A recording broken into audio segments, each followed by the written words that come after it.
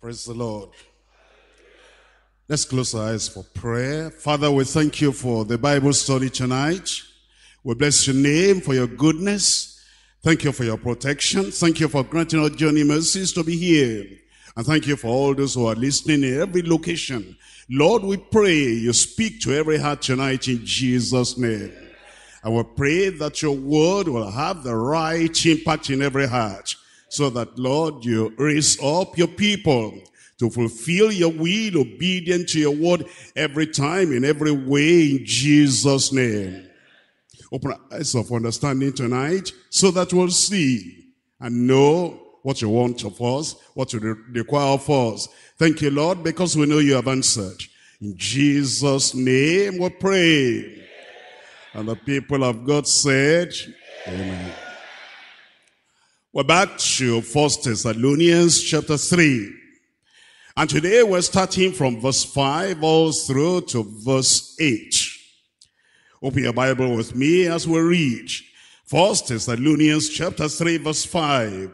For this cause, when I could no longer forbear, I sent to know your faith, lest by some means the tempter have tempted you, and our labor be in vain.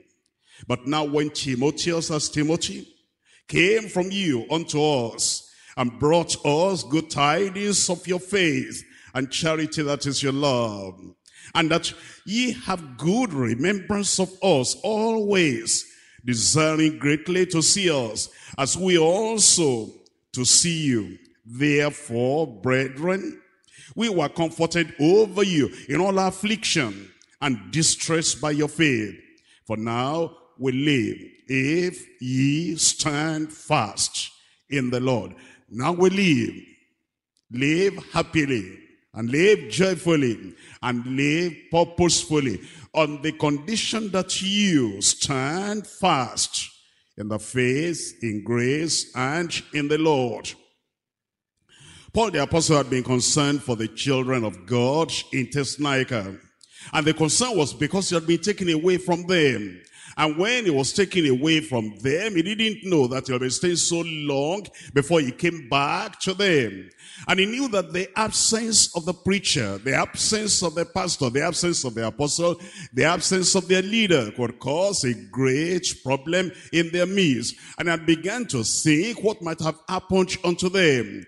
Were they tempted already? Were they backsliding already? Were they still standing? And were they still holding on to the faith? That was the concern in the mind, in the heart of the apostle, the pastor of this church. That is, of the church to the Thessalonians. And because of that, he had been thinking, wanting to go back to them a number of times, but he had not been able. And he began to think, is the devil doing something? Is the devil trying to destroy the work in Thessalonica? Because he's tried and tried to get there, and he couldn't get there. And he began to wonder, what's the matter in this situation? Look at 1 Thessalonians chapter 2. Verse 18, it says, wherefore we would have come unto you, even I, Paul, once and again, but Satan hindered us. Why is Satan closing the door? Why is he hindering us from getting back to that church we just planted? It's a new church, although a vibrant church, a real converted church, a church that was following after the Lord, but then they needed help. And counseling, and strengthening, and teaching, and training, and formation. And now Paul was not able to get there. Silas was not able to get there. Timothy was not able to get there. Because of that, he became concerned. That's why he said in verse 5 of chapter 3. Look at that again, chapter 3, verse 5. For this cause, for this reason, when I could no longer forbear, I've waited and waited, thinking I'll come back to you. I wasn't able to. I tried another way. I wasn't able to reach you. And he said, because of the concern I have, and because of what I thought might have happened unto you, therefore, he said, I now send Timothy unto you, so that I'll be able to know your condition. And he said, actually, you know what concerns me? He said, lest by some means, in some ways, the tempter tempter have tempted you, and our labor be in vain. There are two things there. Number one, lest the tempter would have come to you, and the tempter would have tempted you. Number two, if you then backslide because of the temptation and the trial from the tempter and the persecutors, our labor will be in vain. What will tempt people like that? Number one, their past life of idolatry could have tempted them. Look at 1 Thessalonians chapter 1. I'm looking at verse 9. For they themselves show of us what manner of entering in we urge unto you, and how ye turned to God from idols to serve the living and the true God. They were idol worshippers before, and now they are being converted. They had abandoned their idols and their charms and their regalias and all those magical evil things they were using before. And now if they had problems and the apostle was not there to pray for them, if they had problems and the pastors and the teachers were not there to counsel them, he was thinking, would it be that they have gone back to their idol worship and to their occultism? That was one thing that concerned him. That's why he said, even though I cannot come to them, I'm going to send Timothy unto them. Another thing that could be a problem is the old unconverted associate. You know that sinners, everybody has associates, acquaintances, and friends. And these Thessalonians became converted, and some of their friends were not converted. Some of their friends were not born again. And Paul the apostle became concerned that those old associates and old friends might have tricked them and tricked them and deceived them and make them to backslide. Look at chapter 2 of 1 Thessalonians. And I'm reading from verse 14. For ye, brethren, became followers of the churches of God, which in Judea, and I are in Christ Jesus. For ye also have suffered like things of your own countrymen, even as they have of the Jews, their own countrymen, their past old associates that were not converted. They could be a source of temptation, a source of trial, a source of deception for them. And because of that, Paul the apostle became concerned that those old associates could pull them back into evil, back into sin. And so Paul said, I'm concerned about you. I'm worried about you. Are you still standing, or you are falling? Are you still standing, or you have yielded to the temptation coming from your old associates? I'm asking you the same thing since you were born again. And since you gave your life to the Lord Jesus Christ, your past life of idol worship, has that dragged you back? Your past life of immorality, has that drawn you back? And your past old associates, have they succeeded in putting pressure upon you to get you back into the place of the world? Number 3, the flesh could have tempted them, and the flesh, the lust of the flesh and the pride of life could have deceived them, and they could have come back away from the Lord. That's why Paul the apostle became concerned about them in 1 John chapter 2. 1 John chapter 2, I'm reading from verse 15. Love not the world, neither the things that are in the world. If any man love the world, the love of the Father is not in him. For all that's in the world, the lust of the flesh and the lust of the eyes and the pride of life is not of the Father, but of the world. That's the concern of Paul the apostle, that the lust of the flesh and the lust of the eyes and the pride of life, those worldly things that make people proud and pompous and want to show off what they have and what they don't have. He said that might have tempted them. And so he became concerned for this church, because if they yielded to temptation, the work of the apostle, the work of the pastor, the work of their leaders would have been in vain. He said, I'm thinking about you every time I wanted to come back to you myself and see you and know where you are, where you stand. And because I couldn't do that, I'm sending Timothy unto you. And there was another serious problem that had actually happened. And you need to think about this. One of the associates of Paul the apostle, one of the preachers, one of the assistants of Paul the apostle, one of the full-time workers with Paul the apostle was a man called Demas. But that full-time worker had backslidden and had gone away from Paul the apostle. And guess where he went? He went to Thessalonica. And then Paul said, hey, that man has gone. He's backsliding. He has loved this present world. And he's gone to Thessalonica. How do I know what he's going to do there? That's why Paul the apostle became concerned for those people in Thessalonica. Look at 2 Timothy chapter 4. I'm reading from verse 10. 2 Timothy chapter 4. We're looking at verse 10. For Demas has forsaken me, having loved this present world, and is departed unto Thessalonica.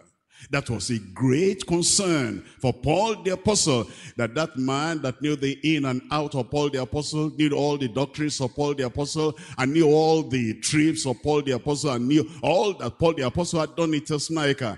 And he didn't find any other place to go when he backslid. When he departed from Paul the apostle, he went to Thessalonica. And so Paul the apostle became concerned and said, hey, brethren, Thessalonica, somebody is there. It's coming to you. I want you to understand whatever he says. It's not standing for me. It's not standing with me. It's gone back into the world. And it's there in Thessalonica. And I'm concerned about you, that you'll not listen to backsliding preachers like that. That's the reason he became concerned. Come back to 1 Thessalonians chapter 3. I'm looking at verse 5 again. For this cause, when I could no longer forbear, I said, it is urgent now. I need to say something. I need to do something. I need to get to these Thessalonians, lest this man Demas will trip them and trick them and deceive them and then pull them back into sin and into evil. For this cause, when I could no longer forbear, I sent to know your faith, lest by some means the tempter have tempted you, and our labor be in vain. Another reason I was concerned is because that devil that had been hindering him from going to Thessalonians could go there to tempt the people and make them backslide and make them forsake the Lord. In 2 Corinthians chapter 11, I'm looking at verse 3, 2 Corinthians chapter 11. Looking at verse 3, but I fear lest by any means, as the serpent beguiled Eve through his subtlety, so your minds should be corrupted from the simplicity that is in Christ. He said, I became concerned that as the serpent went to the Garden of Eden, a beautiful garden, a wonderful garden that God made for Adam and Eve, and they were enjoying all the provisions of the Lord there. The serpent went there, beguiled them, deceived them, and brought them back into into evil. And Paul the apostle said, I'm concerned also concerning you, because the devil, Satan, that evil one, he might have come to you as he went to the Garden of Eden to pollute your mind and to cast doubt in your mind. God doesn't love you, and God doesn't want you to see and to have everything you ought to have. That's why he's keeping this away from you. And Paul the apostle is representative. He doesn't love you. That's why he has not come back unto you. Paul the apostle was concerned about that. And so he said, I'm now sending Timothy to you. Even though I cannot come now, I need to know your state. I need to know your faith. I need to know whether you're standing. I need to know whether you're still holding fast onto the faith. And if you're holding fast to the faith, then we'll rejoice and we'll live. And we'll live purposefully. Another reason is because he knew that it is possible that immorality could have come back. Because, you know, those Thessalonians, anywhere you find idolatry, you also find adultery. In those olden days, in the days of the New Testament, all those cities, they were given to idolatry as well as idolatry. Because two of them, they go together, idolatry and adultery, adultery and idolatry. And because they were idol worshippers before, and that's why you find Paul the apostle writing to the Romans, mentions fornication, writing to the Corinthians, mention fornication, writing to the Galatians, mention fornication, writing to everybody.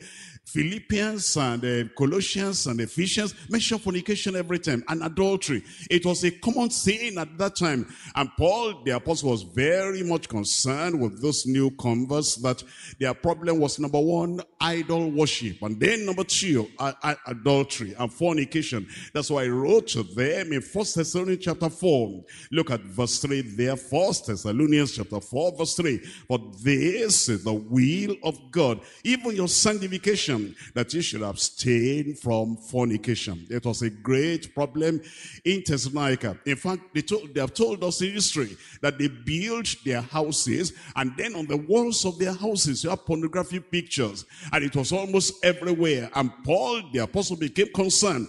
This thing that is rampant, and this time that makes the whole land dirty, smelling, spiritually smelling, as it caught up with those Thessalonian believers. That's why I sent Timothy to them, said, go and find out. Are they now back in the flesh, and back in idol worship, and back in idolatry, and back in fornication, back in immorality? Go check up. And then when Timothy came back and said, those people are standing. They're standing in righteousness. They're standing in godliness. They're standing in grace. How happy he was. That's why I said, for now we live. Because you're standing in the Lord and standing in the faith. There's another thing that concerned him.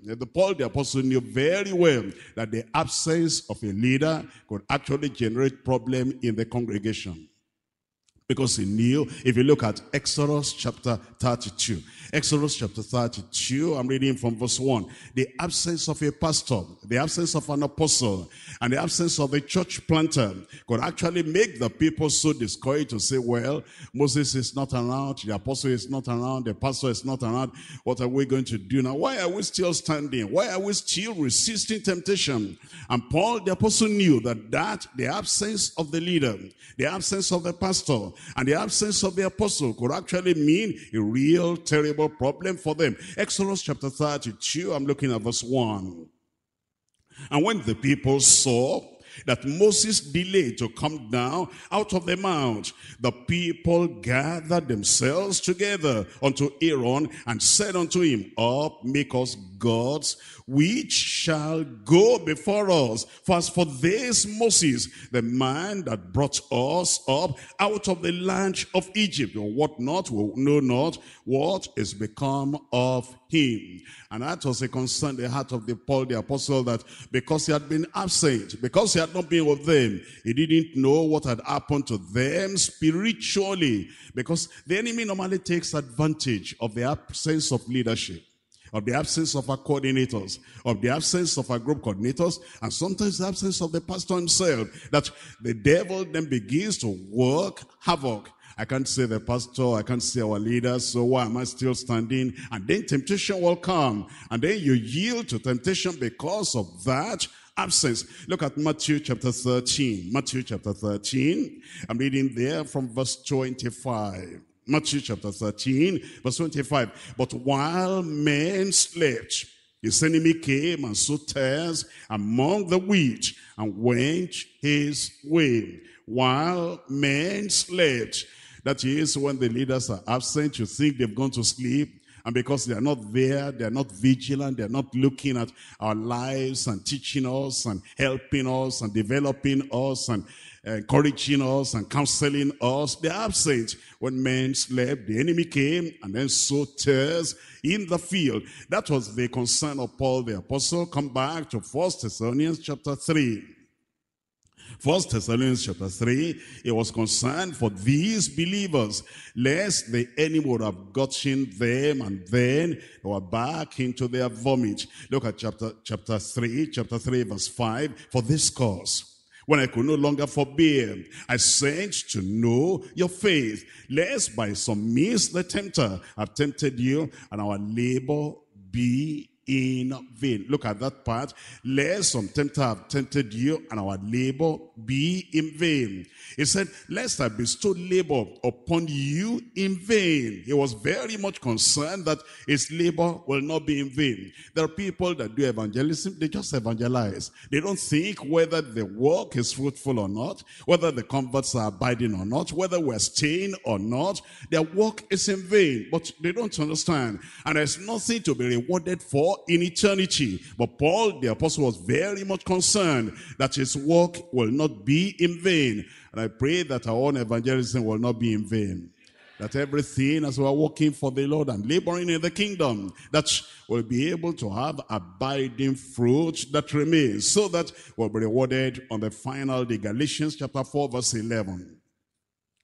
Galatians chapter 4, I'm looking at verse 11. I am afraid of you, lest I have bestowed upon you labor in vain. That's Paul the apostle talking to the Galatians. He said, I'm afraid of you, the way you're acting, the way you are living, and the way you are listening to almost every voice coming to town, and the way you are being swayed from the real gospel. I'm afraid of you, lest I have bestowed labor upon you in vain. In Philippians chapter 2, I'm looking at verse 16. Philippians chapter 2, verse 16. It's telling us here, holding fast the word of life, that I may rejoice in the day of Christ, that I have not run in vain, neither labored in vain. Do you ever think about that, your service?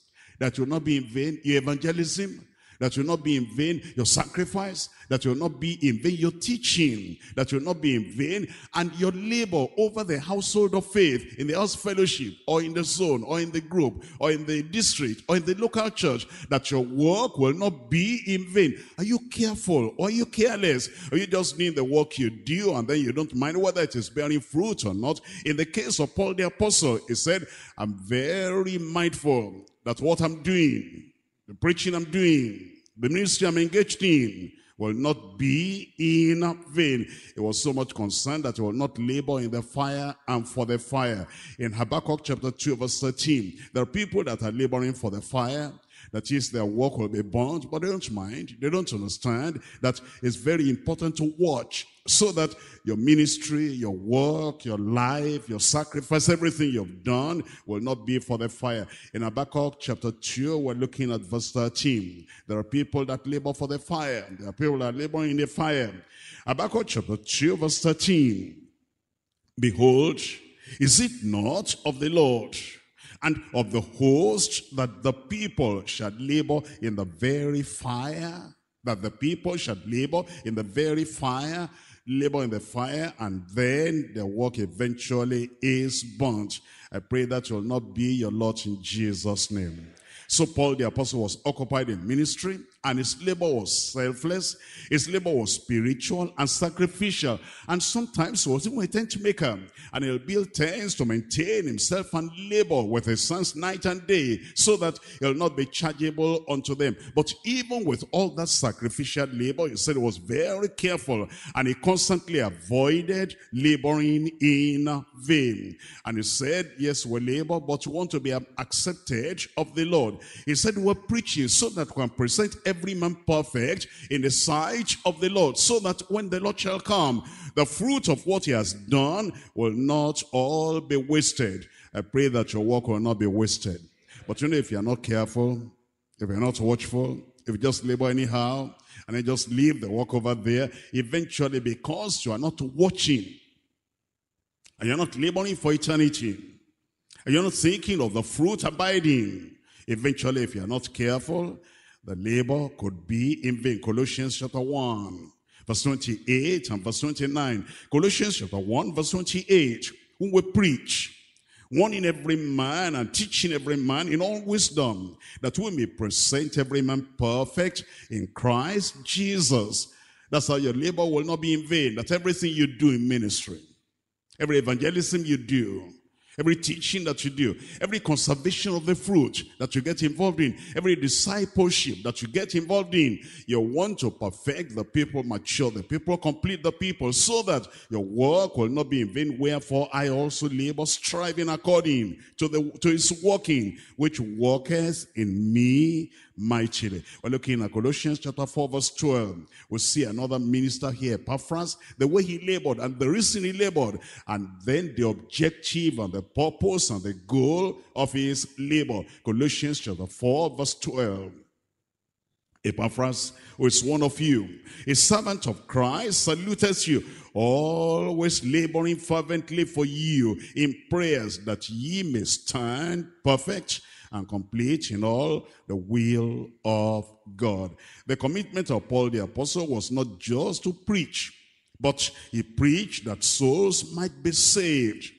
His commitment, his concern was not just to labor, and to bring forth children, but he labored wisely to preserve the converts in the faith unto life eternal. In the province of Galatia, in that of Philippi and Thessalonica, and every other place that he went, he cared for, he taught, and he developed, and he built up his converts. He did not leave the converts in the hands of strangers or false prophets, and he would not bring forth his children for the murderers of souls. Very careful that those people will be preserved. That's how we are careful in this church. Too, those of us who are your pastors and your leaders and your coordinators, who are careful that the work we do will be preserved to eternity, and you will stand to eternity in Jesus' name. That those who are saved will remain saved. That those who are sanctified will remain sanctified. And those who are filled with the Holy Ghost will remain energized, empowered, enveloped in the power and the Spirit of God in Jesus' name. So that when the roll is called up yonder, all our converts and all our members will be together at the feet of the Lord in Jesus' name. As we look at the study today, we're going to divide to 3 parts. Number 1, caution against eternal loss and laboring in vain. Caution against eternal loss and laboring in vain. That speaks to every believer, that you'll be cautious, you'll be very careful, that you're not lost eventually and you don't labor in vain. That speaks to every worker, that speaks to every preacher, that speaks to every evangelist, that speaks to every person traveling about and doing this and doing that here. It's not just what you do, it's how that work abides. Caution against eternal loss and laboring in vain. Number 2,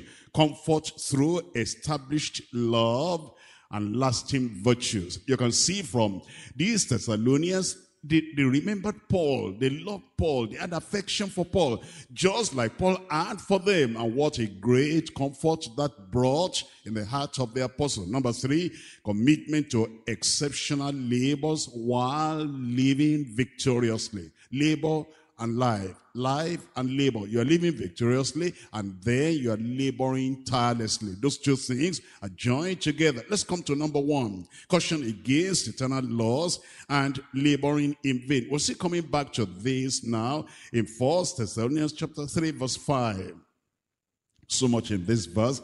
1 Thessalonians chapter 3 verse 5. For this cause, when I could no longer forbear, I sent to know your faith, lest by some means the tempter have tempted you, and our labor be in vain. You'll see what the apostle was concerned about here. He knew that somebody could labor in vain, and he said, I will not labor in vain. Number 2, he knew that somebody could preach in vain, and he said, I'll not preach in vain. You know, somebody can preach, almost every day of the year. And yet he's just preaching and preaching and preaching. He doesn't know the effect of that preaching, the result of that preaching, the fruit that preaching is bearing. It's not having any impact on anybody, but just goes on preaching. He doesn't examine whether the preaching is right or not, whether the people are being affected or not, just loves to preach. But it's in vain when it doesn't transform life, when it doesn't change negative destiny to become positive, when it doesn't grow up the believers, when it doesn't mature the believers, that will be preaching in vain. Number 3, somebody could teach in vain. And Paul the apostle said, I preach and I teach and I preach. But he wanted to make sure that the ministry, the laboring, the preaching, the teaching was not in vain. Number 4, evangelizing in vain. There are people that just travel around and they go here, they go there, and then they make a lot of noise, and they gather this together, they gather that together, and no convert stays. No convert abides, no convert remains. They just love to go around evangelizing, traveling all about. Maybe it's, traveling they love. It's not the real work that they love. But the Lord is saying, let's be wise. If the evangelism is not bearing fruit, come back and sit down and evaluate again. How do you do it so that the result of the evangelism will stay and abide? But Paul the apostle said, yes, I evangelize, but I will not evangelize in vain. Then worshiping in vain. There's some people that just worship, whether God accepts the worship or not, whether that worship is audible or not, whether that worship is according to scripture or not. They don't worry, they just worship. But Paul the apostle is saying, I will not worship in vain. Number 5, there's some people pray and fast, but that's in vain. They pray and fast. What result is it bringing? I just fast. They fast every week. They fast maybe one day in the week, 2 days in the week. But does it generate any result? Is it bringing any fruit? They don't know. They just love to pray and fast. And we're saying, come back and sit down and evaluate the result of the praying and the fasting, so that you're not praying and fasting in vain. Other people work miracles in vain.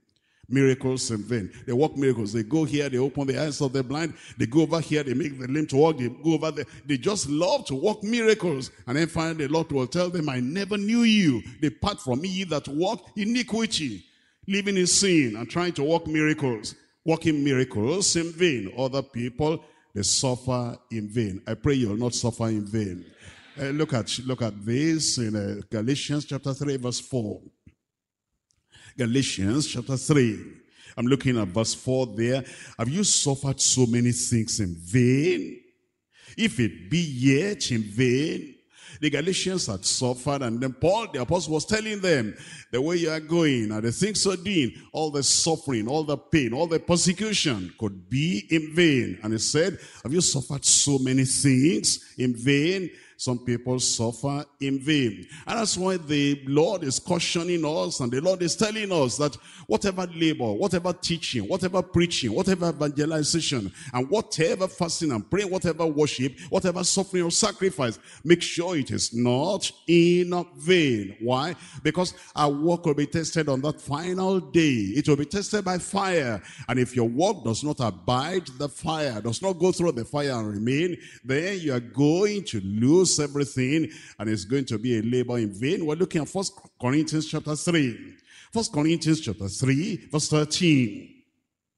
For every man's work shall be made manifest, for the day shall declare it, because it shall be revealed by fire, and the fire shall try and test every man's work of what sort it is. The Lord is telling us here through the Apostle Paul that the work we do, the service we render, the preaching we make, and the teaching that we give, everything eventually will be tested by fire. And the converts will say we have, the fruits will say we have, everything will be tested by fire. It says in verse 14, if any man's work abide, which he has built thereupon, he shall receive a reward. If any man's work shall be burnt, he shall suffer loss.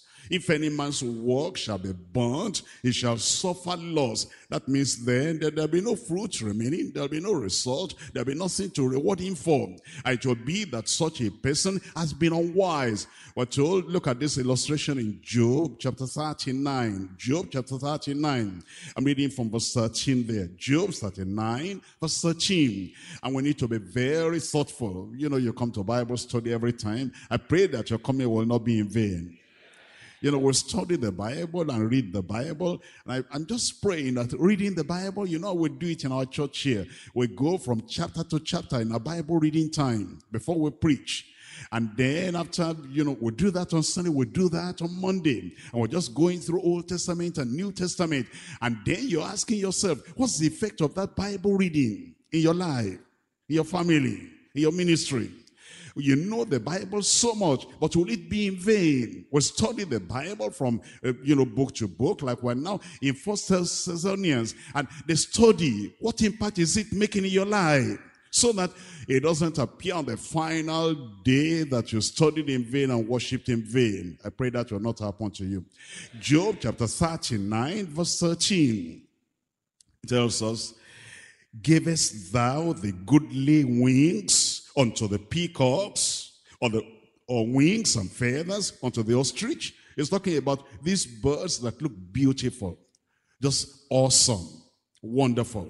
As you look at their feathers, but it says, which leaveth her eggs in the earth, and warmeth them in the dust, and forgetteth that the foot may crush them, or that the wild beasts may break them. She is hardened against her young ones, as though they were not hers.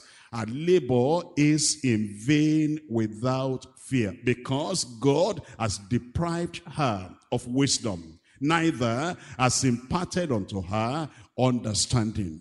It says those birds are beautiful to look at, But when they lay their eggs, they just leave them in the doors. And they do not understand that wild animals can come and tread upon them. Or men may come and tread upon them and break them. And so their labor will be in vain. And their young ones, they bring out the young ones. And when the young ones are there, they're not caring.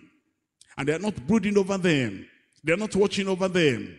And it's like their hearts are hardened against their young, against their converse.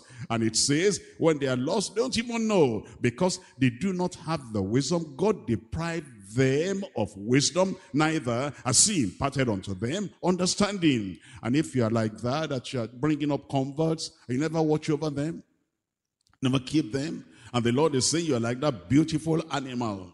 The feathers are beautiful, and the look is beautiful, but no wisdom to be able to preserve the young ones that she brought into the world. And when we become like brutes, like animals, and the Lord is saying, don't you have wisdom? Don't you examine your work? Don't you think about eternity? Don't you labor for the time to come? Don't you think about your future and what you are going to have as reward? There are some of us that have left house, we have left land, we have left everything in life. And we say we're working for the Lord, we're run here, we're run there. And if we don't think about what we do, just running. You can run in vain. Just preaching, you can preach in vain. You know, some of us will labor in the day and labor in the night. And some of us will labor almost every day of the week. We preach here, we'll preach there, but we're not sitting back to say, what's the fruit of what I'm doing? What's the fruit of this evangelism? What's the fruit of all this traveling? What's the fruit of all this preaching? What's the fruit of all this sweating? And then you wake up in eternity, and then you become empty-handed. There is no fruit at all. You say, where are the people I labor every day? The Lord said you didn't sit back to think. Think about your future. And think about your life, the way your life is going. It's not just they're inviting me here, they're inviting me there, they're inviting me everywhere. And because invitations are coming, I'm running there. If you run there just to meet up with the invitation, what will the result be in eternity? Think about that. That's why the Lord is telling us the soil will not labor in vain. We're looking at Isaiah chapter 49. Isaiah chapter 49, I'm reading verse 4. Then I said, I have labored in vain. I have spent my strength for naught and in vain. Well, it's good for even this man saying this while he was still alive. What if he did not think about that while he was still alive? And then I'm talking to you who are listening to me, that the work you do for the Lord, is it in vain? Do you just do it?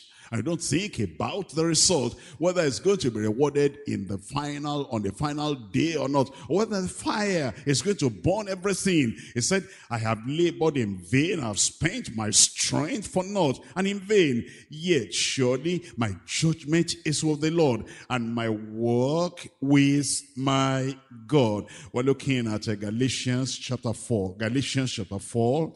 Paul the apostle was always concerned. He mentioned this in Philippi. He mentioned this in the prophet of Galatia. He mentioned this to Thessalonians. I don't want to labor in vain. I'm checking up. I'm examining it so that the fruit will be abiding. Galatians chapter 4. I'm reading from verse 11. I am afraid of you, lest I bestowed upon you labor in vain. By the way, why did he say that?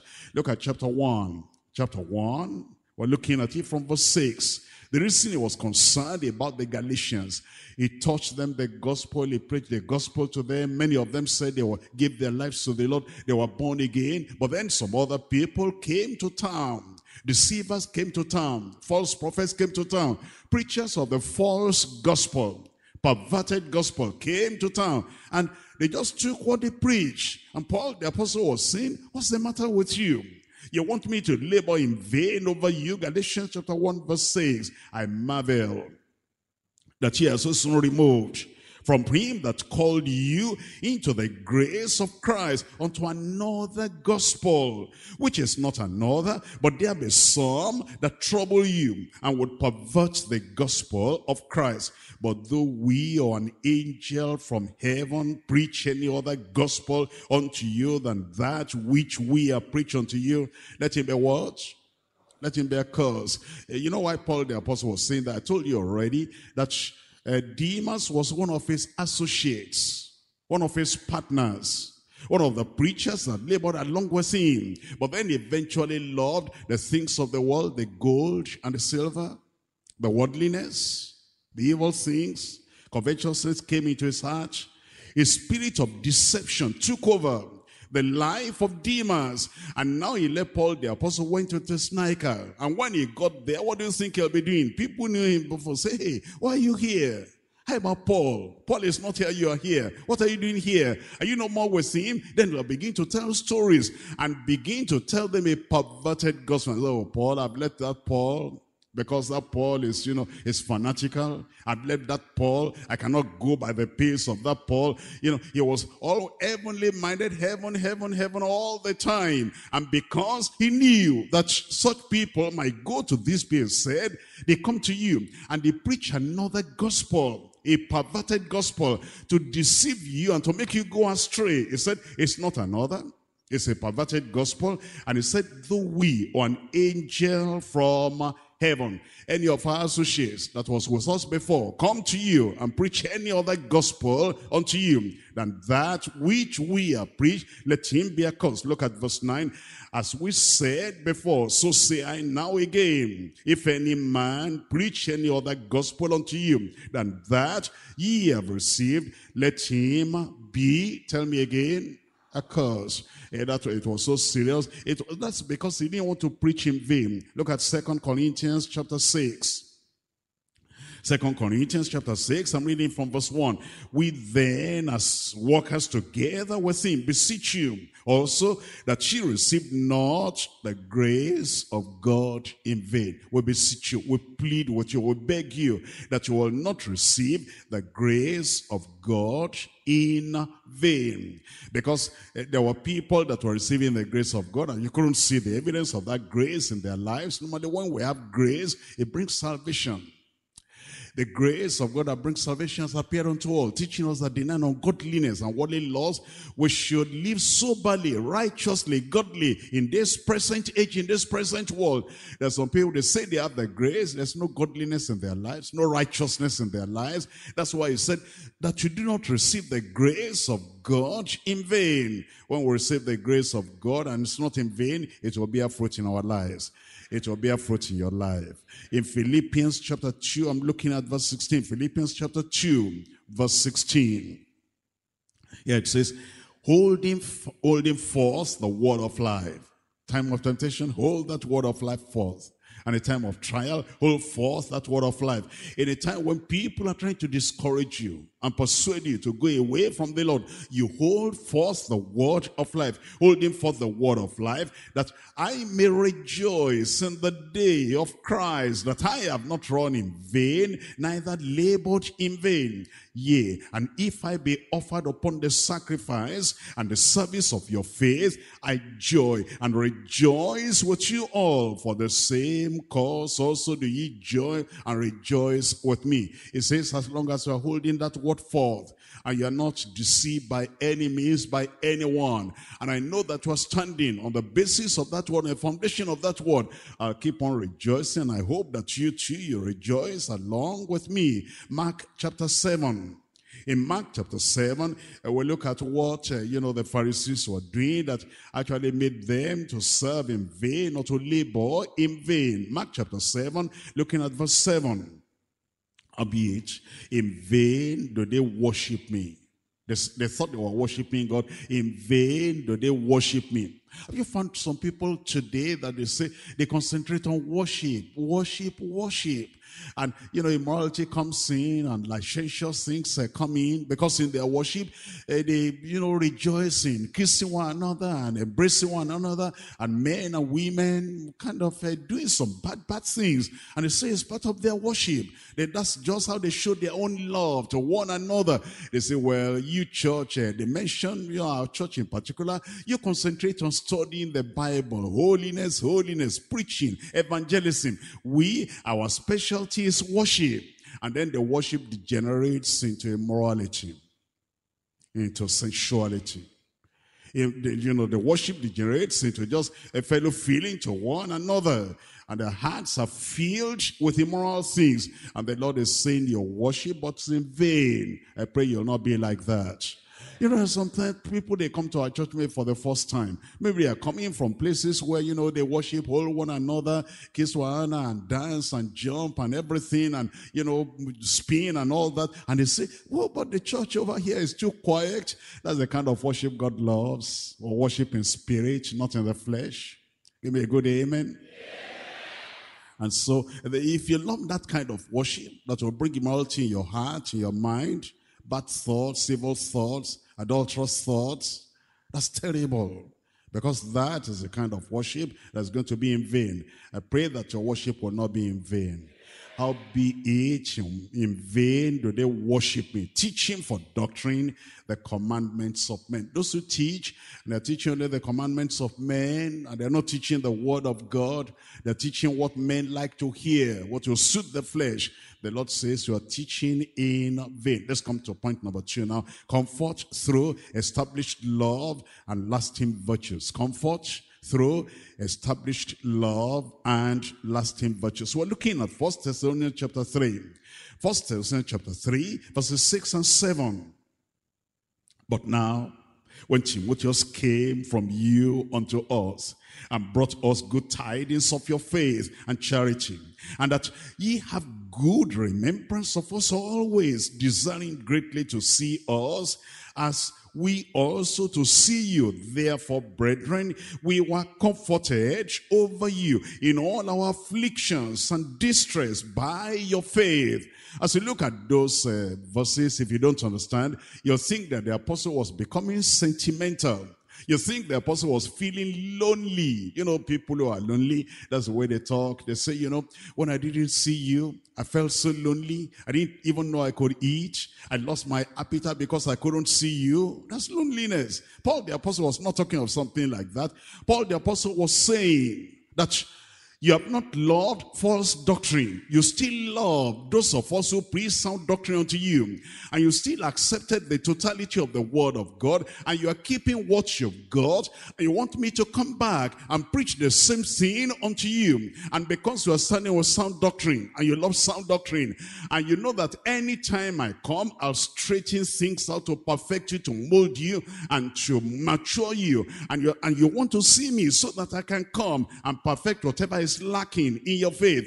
I'm so happy that you desire sound doctrine, and that you love the preacher of sound doctrine, and you give your heart and your mind to sound doctrine, and that the way I want to see you to come and impart it unto you, you also want me to see you so that I can impart it unto you. That desire for the truth and for the preachers of the truth makes me glad and makes me rejoice. And so Paul the apostle is not talking about, you know, people who just say, I want to see those people because when I see them, all my loneliness will go. When I see them, then I will feel happy. I will know that I still have friends. I will know that I still have people that appreciate. No, not at all. That's not Paul the apostle.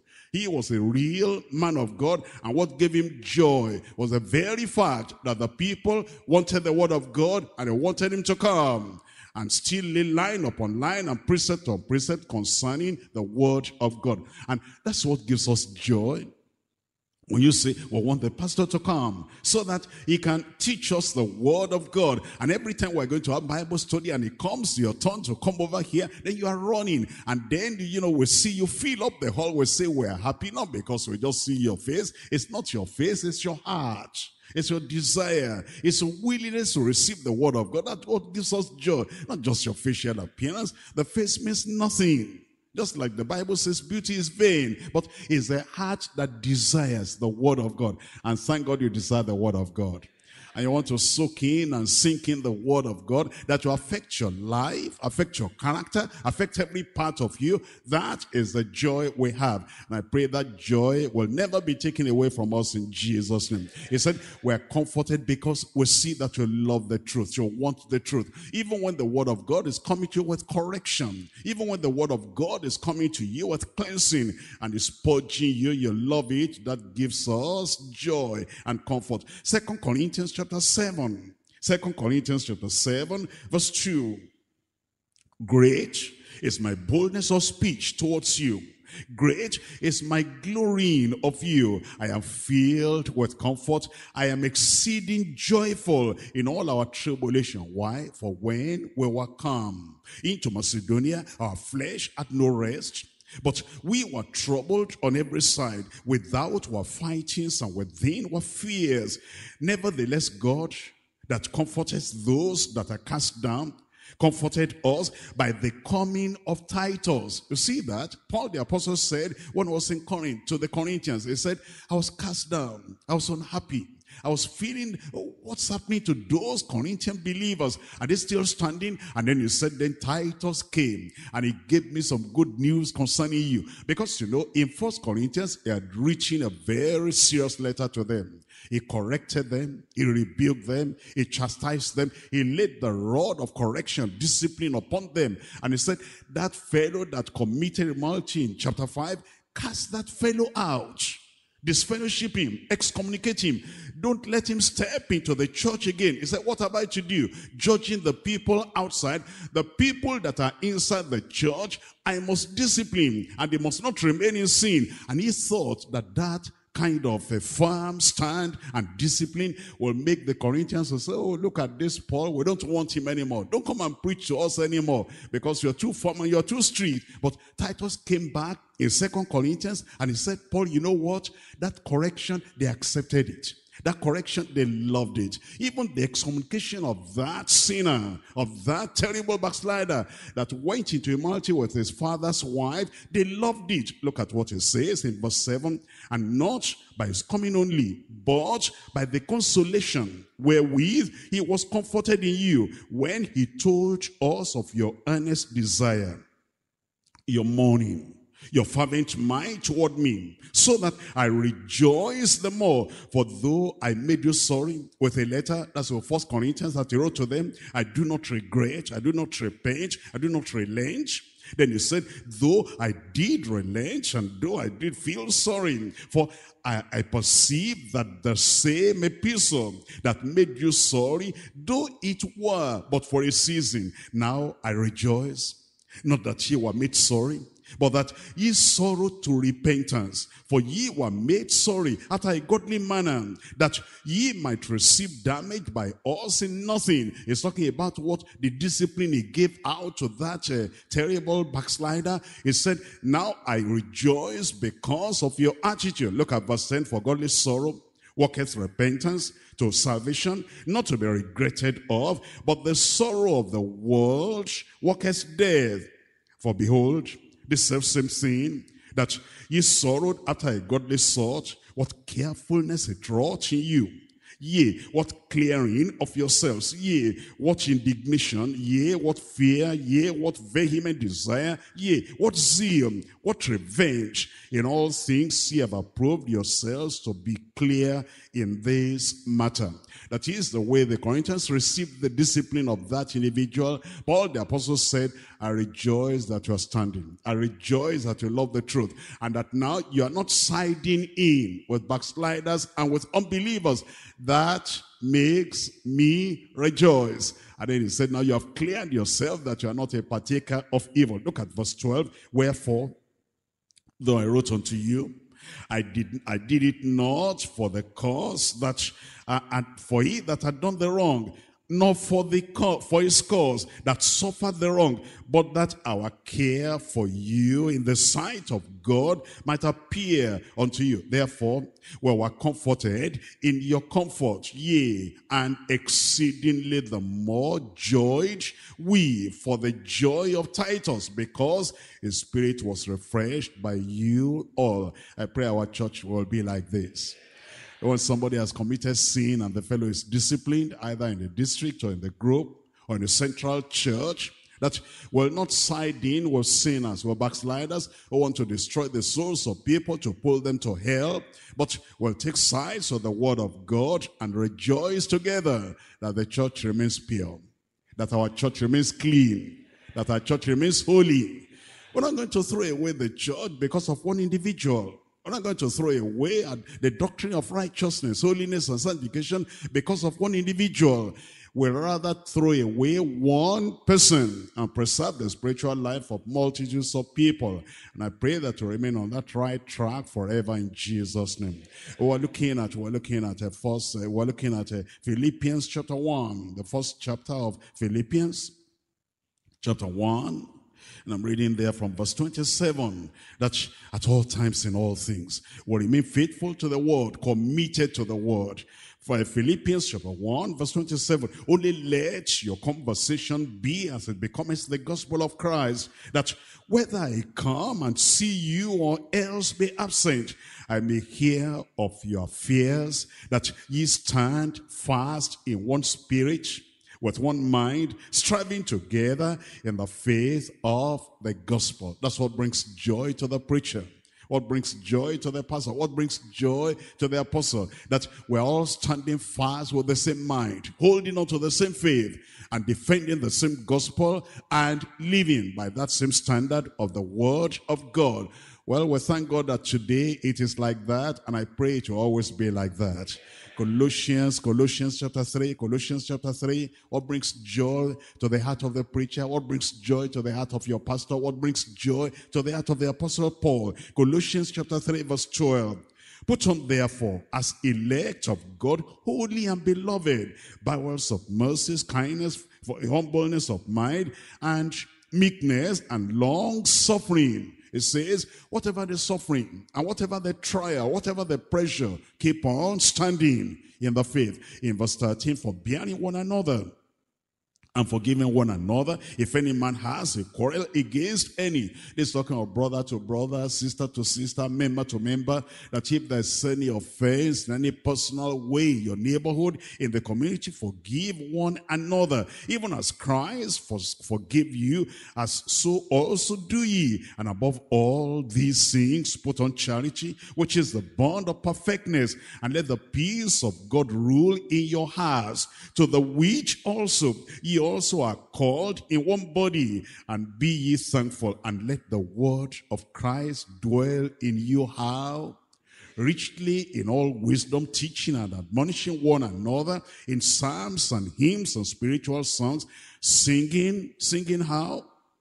With grace in your heart unto the Lord. And then in verse 17, very important, look at verse 17. Whatsoever ye do in word or deed, do all in the name of the Lord Jesus, giving thanks to God and the Father by him. Look at, now we're going to verse 8. We're looking at 1 Thessalonians chapter 3.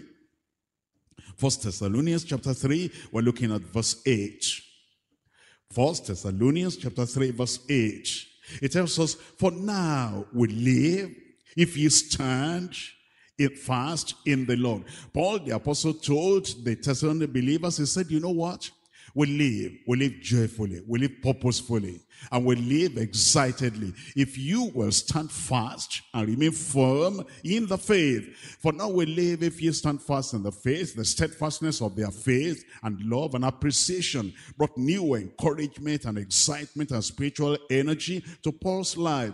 The life we're talking about does not just merely consist in natural existence, but in doing something that makes life worth living. Living is not merely breathing, but doing and enjoying what God has appointed life to accomplish. What constituted Paul's life was laboring and loving and leading and teaching and preaching and evangelizing and winning souls unto life eternal. Knowing that the Thessalonian believers retained the life of faith in Christ, and knowing that they had the life of grace, and knowing that they had the life of godliness and holiness, and the life that leads to eternal glory, despite the afflictions and persecutions, gave him comfort and more courage to live purposefully. The same thing that Paul has affirmed is true of all the faithful ministers of the gospel. They feel that they have something to live for and something real that is worth living for when the people they are preaching to stand in grace, they are steadfast and in faith, and they are consistent in the life of holiness before the Lord. I want you to look at that verse again in just chapter 3 verse 8. For now we live if ye stand fast in the Lord. That little word if. That little word if, very important, very significant. In fact, you're going to find that word all through the Bible, from Genesis to Revelation. Let me just give you a few verses where we'll find that if. It's a condition. If you do this, then this will happen. If you are standing fast, then we're going to keep on living purposefully. And he's saying that we'll live in the service of the Lord. We'll live in the worship of the Lord. We'll live in all the excitement of worship and sacrifice. If you keep on standing, the implication is, if you don't keep on standing, the discouragement will come to those who are preaching. And they will not be able to come to you and preach the word until they will say, after all, what's the result of the other one we did? What's the result of the other place we went? It will not give us excitement and enthusiasm and joy and, just moving on. When you are not standing, I pray you will stand. I said you will stand. When a mother delivers a child and that child is growing well, is doing well, is, nice and is loving and all that, that mother will want to have another child. But, if you have 3 children and those 3 children are just a hell on earth for you, a thorn in the flesh for you, and then somebody says, I'm going to have a 4th child, I'm thinking about it, because these 3, they are enough to even make life miserable for a mother. But if those 3 children, if they're wonderful, and if they're walking according to the way that the parents are teaching them, and things are according to the will of God, you're excited. If children are like this, we shall have a multitude of them. And that's what the pastor is thinking. If the church is like this, saved and sanctified and obedient and holy and righteous and soft in their heart and following the Lord and receiving the word, obedient to the word as you're teaching them, the pastor will be very happy and excited. He wants to plant another church there because there's a good church in Thessalonica, another church in Philippi, another church in Colossae, and those churches are doing great and they're doing wonderful. There'll be excitement to come and to want to do the work of God and to move on. And thank God for people like you. I said, thank God for people like you. If all the churches are just like this, we're excited, we're going to keep on preaching. And with your prayer, with your cooperation, it will be like that in Jesus' name. For now we live if you stand fast in the Lord. Let's move around and look at that word if. We're looking at John chapter 8. John chapter 8. And I'm reading from verse 30. We're looking for the word if. John chapter 8, verse 30. As he spake these words, many believed on him. Then said Jesus to those Jews who believed on him, if, that's the word, if ye continue in my word, then are ye my disciples indeed. That's the condition, that you continue. If you continue in my word, then are ye my disciples. Let's look at chapter 15, John chapter 15. I'm reading there from verse 4. Abide in me and I in you. As the branch cannot bear fruit of itself, except it abide in the vine, no more can ye, except ye abide in me. I am the vine, and ye are the branches. He that abideth in me, and I in him, the same bringeth forth fruit. And for without me ye can do nothing. Look at verse 6. What's the first word there? If a man abide not in me. Look at that condition. If a man, he said, I'm saved, I'm born again, I'm a new creature in Christ, I'm a member of the body of Christ, I'm a member of the church, and he does not abide in the word of God. He strays away. He goes away into false doctrine. He goes away into immorality and fornication and adultery. He goes away into covetousness and stealing. He goes away into things that are evil. And he says, I'm a child of God, I'm born again, I pray, I see vision. If a man abide not in me, is cast forth as a branch, and is withered, and men gather them and cast them into the fire, and they are burnt. If, verse 7, if ye abide in me, and my words abide in you, ye shall ask what ye will, and it shall be done unto you. Romans chapter 11, verse 22. Romans chapter 11, we're looking at verse 22. Romans 11, verse 22. Behold, therefore, the goodness and the severity of God on them which fell severity, but toward thee goodness, if thou continue. You see that? If thou continue. And there's some people, their salvation is old time archaic, ancient, past salvation. 19 such and such, I was saved. Stop telling story. Tell me about what's happening today. You have the grace of God today. Are you standing in righteousness and holiness today? Story, story, story. I was saved 2000 and something. That story. I'm asking about the grace of God today. Your faith in Christ today. Your standing today. Your clean and righteous, holy life today. Your submission to the word of God today. Your obedience to the word of God today. That's what matters. It's not story about, in the past I was saved. I raised up my hand. That's wonderful. Tell me about your present day experience in Christ. Look at verse 22 again. Behold, therefore, the goodness and the severity of God. On them which fell severity, that's severe judgment, but toward thee goodness, if thou continue in his goodness. Otherwise, thou also shalt be cut off. I pray you'll not be cut off. And let's look at Colossians chapter 1. Colossians chapter 1. I'm reading from verse 21. Colossians chapter 1. We're reading from verse 21. If you continue, if you abide, if you stay, if you remain. Colossians chapter 1. I'm reading from verse 21. And you that were sometimes alienated and enemies in your mind by wicked words, yet now as he reconciled in the body of his flesh through death to present you how? Holy and unblameable and unreprovable in his sight, if ye continue in the faith, grounded and settled, and be not moved away from the hope of the gospel. If you are not the kind of person that a little wind is blowing and you are blown up, a little difficulty, a little challenge, a little pressure, a little persecution, then you have gone. But it says, if you remain, if you continue in the faith, grounded and settled, and you are not moved away from the hope of the gospel.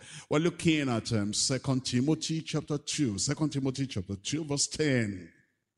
Therefore, I endure all things for the elect's sakes, that they also may obtain salvation, which is in Christ Jesus with eternal glory. It is a faithful saying, for if we be dead with him, we shall also live with him. Verse 12, tell me the first word. If we suffer, if we suffer with him, we shall reign with him. If we deny him, what will he do? He also will deny us. Somebody say, I was saved, and now your people are bringing idolatry, idol worship. And I say, you don't have any child yet. If you use this one and use this one, then you'll have children. And then you're saying, well, I cannot say no to my mother. I cannot say no to my people. They are the people that are bringing the thing. And they say I should rob it. That if I rob it, then I will have children. You're a backslider. If you get into that, because if we deny him, he also will do what? He will deny us. You hinder your own prayer, you hinder your miracle, and you hinder your getting into heaven. I pray you will not deny the Lord. We're looking at Hebrews chapter 3. Hebrews chapter 3, I'm reading from verse 6. Hebrews chapter 3, verse 6. For Christ, as a son, over his own house, whose house we are, if we hold fast the confidence and the rejoicing of the hope firm unto the end. If we hold it fast, if we're not just, falling and rising and, kneeling and rising and whatever, but if we hold it fast until the very end, look at verse 14. For we are made partakers of Christ if, that's the word again, if we hold the beginning of our confidence steadfast unto the end. Hebrews chapter 10, I'm reading from verse 35. Hebrews chapter 10, verse 35. You see how the word if is all there in the Bible, all throughout. Old Testament, many verses. I cannot read everything to you in one study, but look at verse 35. Hebrews chapter 10. Cast not away, therefore, your confidence, which has great recompense of reward. For ye have need of patience, that after ye have done the will of God, ye might receive the promise. For yet a little while, and he that shall come will come, and he will not tarry. Now the just shall live by faith. How do we live? I said, how do you live? By faith. The just shall live by faith. But if any man draw back, tell me the rest. My soul shall have no pleasure in him. If you draw back in your private life at home, you've drawn back already into sin, into evil, into backsliding. Whatever you do, you can come over here and shout, praise the Lord, hallelujah. Raise your hand, scream, shout, pray, and be fervent. God says, I know you. I know what you have done in the secret. If any man draw back, you draw back onto perdition, onto backsliding, onto sin, onto the vomit you left before. Anything you come to do here, it says, my soul shall have no pleasure in him. In verse 39, but we are not of them that draw back onto perdition. Am I talking about you? You are not of them that draw back. We will not draw back in Jesus' name. But we are of them that believe to the saving of the soul.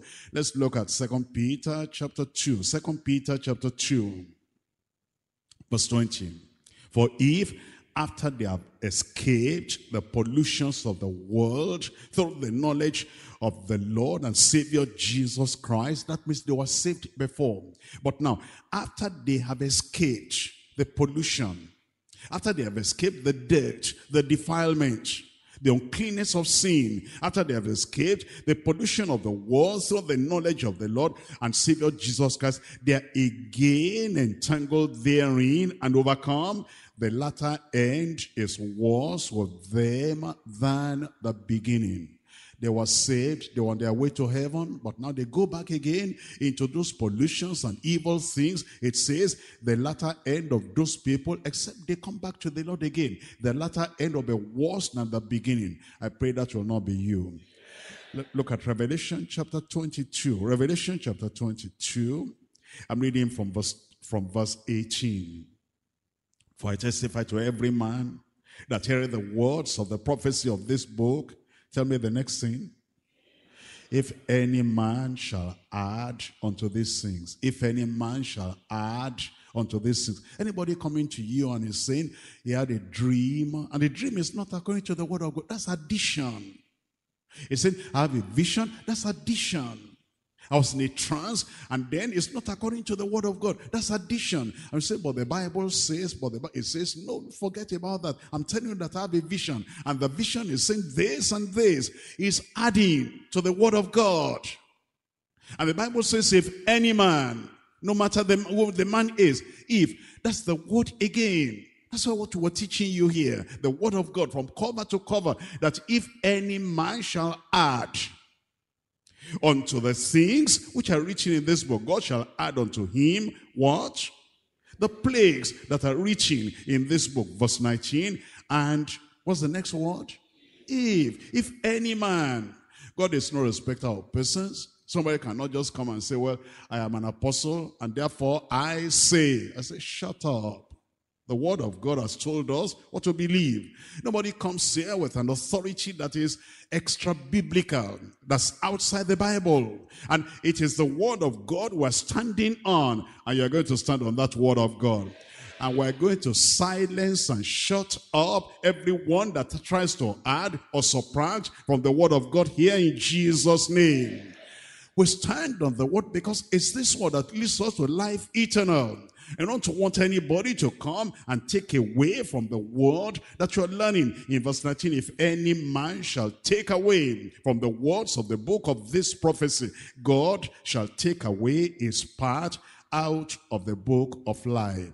That's a man that has run in vain. He has preached in vain. He has labored in vain. He has fasted and prayed in vain. He has sacrificed and done everything in vain because he has taken away from the word of God. And God says, I've removed his name out of the book of life. When somebody's name is out of the book of life, whatever else is preaching, whatever else is doing, whatever sacrifice, whatever testimony is giving, and whatever vision, revelation is trying to say, I saw this, is useless because the name is out of the book of life. That's why you need to be very watchful and careful that nobody will take this Bible away from your hand. Because if any man shall take away from the words of the book of this prophecy, God shall take away his part out of the book of life and out of the holy city Think about that. Jesus said, I go to prepare a place for you. And then he says, when I finish preparing that place, I'll come again and take you unto myself, so that where I am, there ye will be also. But now if the man has taken away from the word of God, the Lord takes away his part, his name, out of the holy city, and from the things which are written in this book. He which testified this thing says, surely I come quickly. Amen. Even so, come, Lord Jesus. The Lord is coming. When he comes, will he find you standing on totality of the word of God? Or will he find you taking this one away, adding this other one, taking that away, adding this one? Where will the Lord find you? He'll find you in the truth. He'll find you standing in the truth. He'll find you living by the truth in Jesus' name. And then what joy it will be at the set of sun when the Lord shall say, come on home. But understand that it is on condition that you continue to the very end. You will continue in Jesus' name. If I walk in the pathway of duty, if I walk to the close of the day, I shall see the King, the great King in his beauty. When I've gone the last mile, or every mile of the way, you're keeping the totality of the word of God. You are not going astray, and you are not allowing anything to take the word of God away from you. And it says, if for Christ I proclaim the glad story. If I seek for a sheep gone astray, I'm sure he will show me his glory when I've gone the last mile of the way. Here, the dearest of ties whatsoever. There are people that want to kind of abandon the word and brainwash you and get you into evil. Say, I'm sorry, I cannot go along with you. And we sever, we separate. We say, no, I cannot be your friend. If you are kind of putting the word of God and the doctrine of the Bible in the mud, I cannot stay with you. Here, the dearest of ties must sever. Tears of sorrow are seen every day when those people, when they abandon the faith.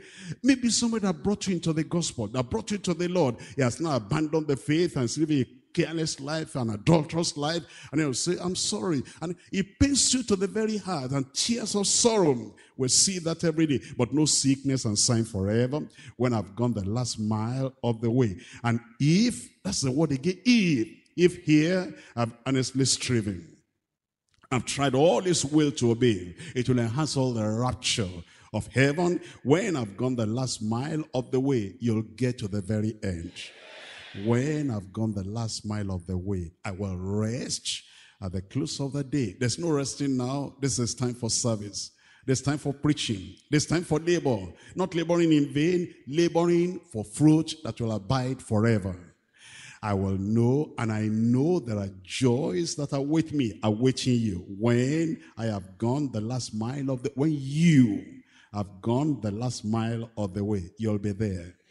Why don't you rise up and make a commitment to the Lord? You see that if that you want to abide till the very end.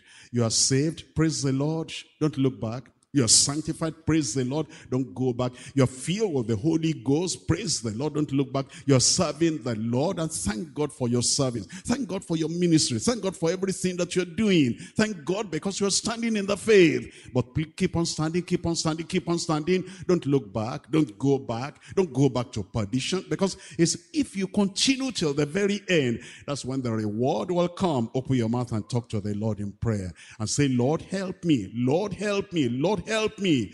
I'll not stop my journey halfway. I'll not stop my journey at time of temptation, time of trial, time of pressure, time of persecution, and time when other backsliders are coming to me, and they've come to Thessalonica, Demas, Thessalonica, coming to you and saying, are you still there? Are you still going to their Bible study? Are you still serving in that church? Are you still walking in that church? You're not going to allow them to destroy your commitment and your faith. If I walk in the pathway of duty, if I walk till the close of the day, I shall see the great King in his beauty when I've gone the last mile of the way. You must endure till the end, endure till the end. That's what will bring the reward. That's what will make you to rejoice on that final day.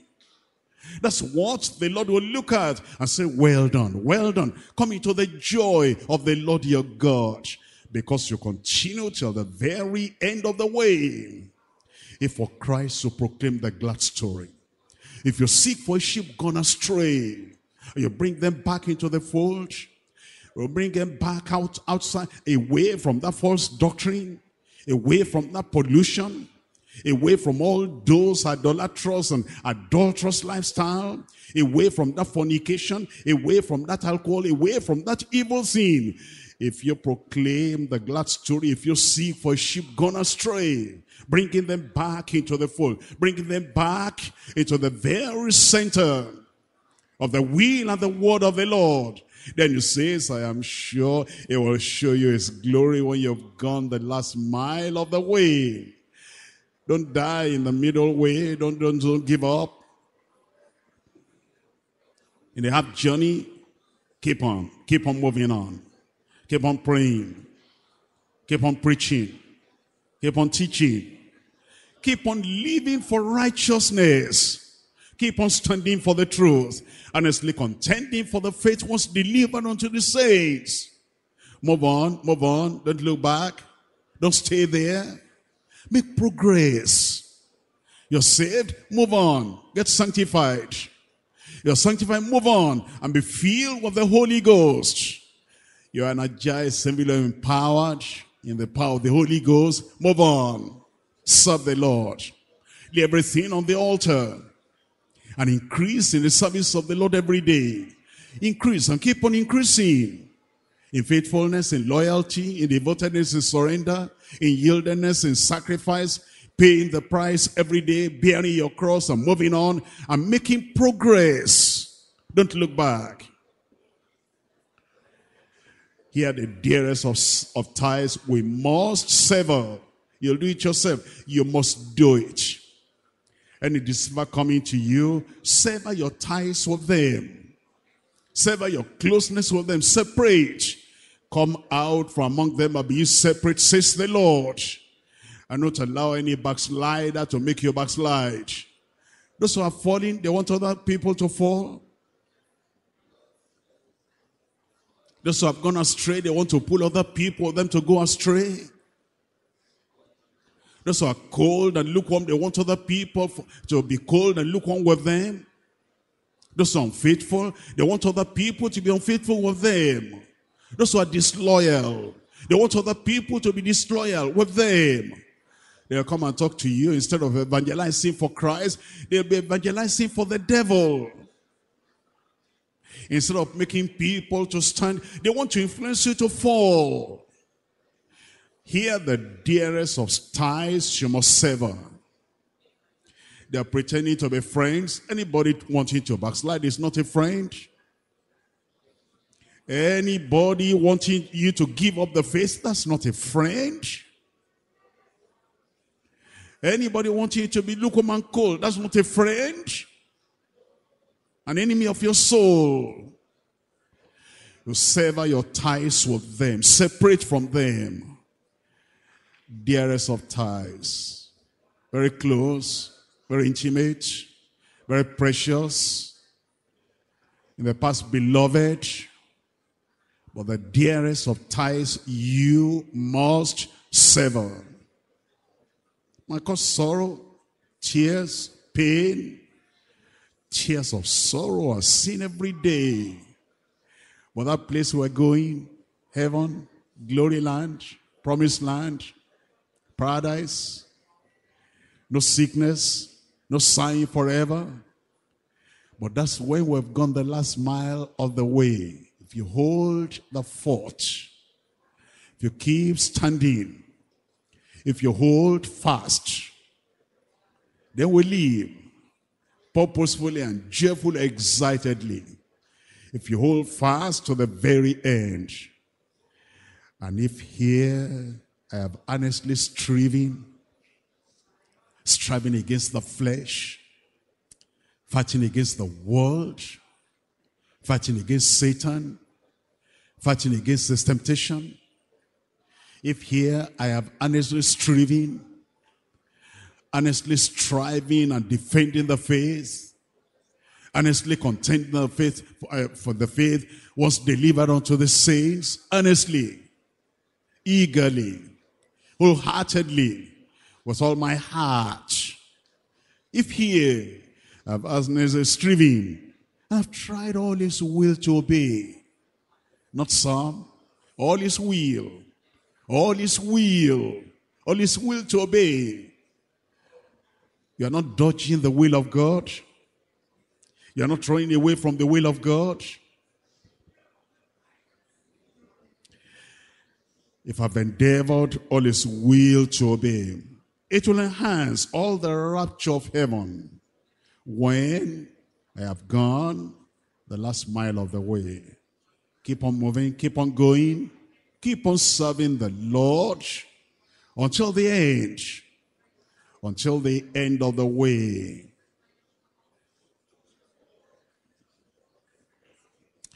When I've gone the last mile of the way. When I've gone the last mile of the way. When I've gone the last mile of the way, I will rest at the close of the day. And I know there are joys that await me when I've gone the last mile of the way. I have the same heart like those Thessalonians had. Wanting to see Paul the apostle to come and teach us more. Have the same mind that those Thessalonians had. Wanting to come and re-emphasize sound doctrine unto them. Rejoicing in the truth. Rejecting error. Abiding in the truth. Abandoning false doctrine. Have the same mind with those Thessalonians, that you'll stand firm,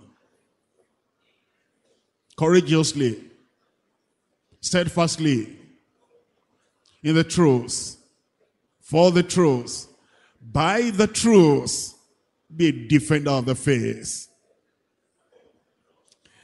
They abandoned their idols. Thank God you have to. Thank God you have to. You have abandoned your idols. You abandoned all those people that say they are boyfriend, girlfriend, sin partners. Thank God you have abandoned them. And those Thessalonians did not go back to them. And thank God you are not going back. Reaffirm that consecration. Reaffirm that commitment. They didn't go back, you will not go back. They resisted the devil. He fled from them. Thank God you have the grace, you have the power to do the same. Resist the devil, the tempter, and he will flee from you. Remain in the Lord, rejoice in the Lord, abide in the Lord.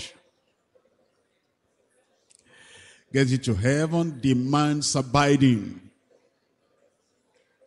Getting to heaven demands remaining in the kingdom. Abide in the truth, remain in the truth. Live in the truth. Crucify the flesh. And let your spirit be strong, courageous, powerful, not a coward, not fearful, not timid. Stand. Stand for righteousness. And you tell the Lord, I want to stand. All I need is grace.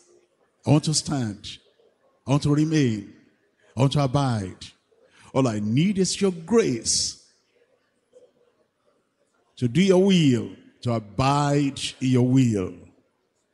Lord, help me, help me, help me to stand. Not looking back, not going back.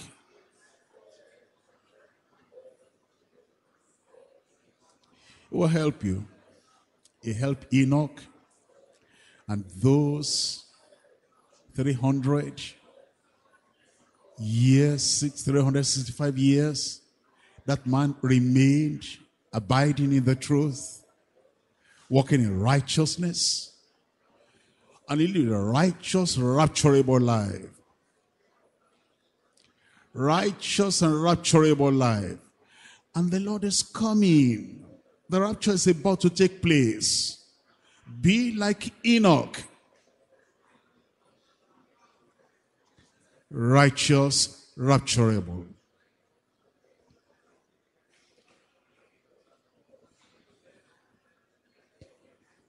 He'll strengthen your heart.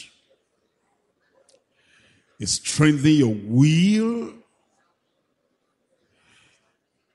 He'll strengthen your resolve to remain and abide in the Lord till the very end. The love of others may wax cold, not yours. Others may begin to wobble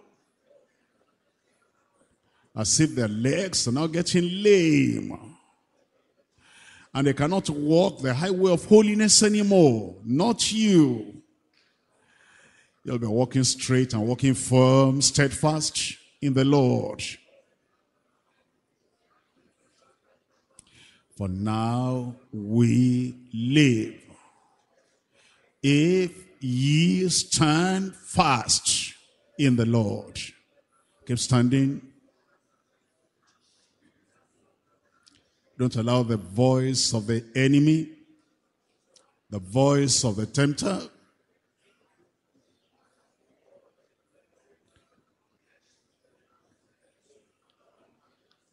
and the seduction of the tempter to pull you away from where you stand. Abide in the Lord. Abide in his will. He's able to keep you from falling.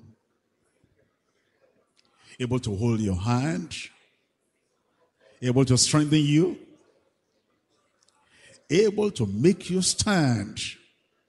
For the just shall live by faith. The just shall live by faith. Believe. That's how you got saved. By faith. Believe. That's how you got sanctified. By faith. Believe. That's the only way you can stand. By faith. The just shall live by faith. But if any man draw back, my soul shall have no pleasure in him. But you are not of them that draw back unto perdition, but of them who keep on believing until that glorious day. Keep standing, keep believing. Keep looking unto Jesus, the author and the finisher of our faith, who for the joy that was set before him endured the cross, despised the shame, and now is seated down on the right hand of majesty on high. Follow the Lord, follow the Lord, follow the Lord till the very end. And yours will be the reward on the final day. Yours will be the crown on the final day. Abide in him. Remain in him. Be faithful till the very end. And when the Lord shall come, and the saints go marching in, thank God, you'll be there. Don't allow anything to stop you halfway before you reach the end of the journey. Keep on praying. Keep on believing. Keep on following the Lord. And yours will be the crown on that final day. He's able to keep you. Able to keep you abiding, steadfast, living for him, labor in his vineyard, and making sure that your labor is not in vain. And yours will be a reward on that final day. If you stand, as I stand, and we all stand together, standing and abiding in the Lord in the faith, you and I, all of us together, will see the Lord on the final day, and we'll see one another in glory land too. Keep on abiding.